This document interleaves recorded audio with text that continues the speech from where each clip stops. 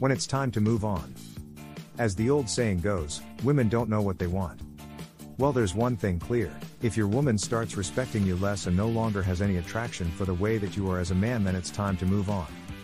A lot of men have this mindset where we think our girlfriend or wife needs us more than ever before in order not only survive but thrive life together, even though these same people will throw themselves at other guys without hesitation or care quite regularly, sometimes too, not necessarily always. The whole point of dating as opposed to being in a relationship is simply the fact that no one owes anyone an explanation for anything, but if you're single and looking, it's not polite or appropriate to ask out every woman who catches your eye. In these situations, I'm referring specifically about men in monogamous relationships, when they've committed themselves fully by agreeing with terms like "can she go to lunch with an ex?"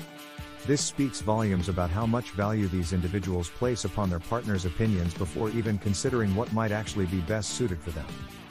He'll literally hate to come home if you're wondering when is a good time for you to leave the relationship because she's acting unruly. Now, I understand that kids and assets might be at stake, but ask yourself this: do you want your kids seeing a dysfunctional relationship? It'll only make them think the same thing about their future partners, which means they won't find anyone worth being loyal to. There isn't any asset on earth that's worth my peace of mind. You got to make the choice. You can either be a man who has self-respect for himself or keep tolerating women's BS.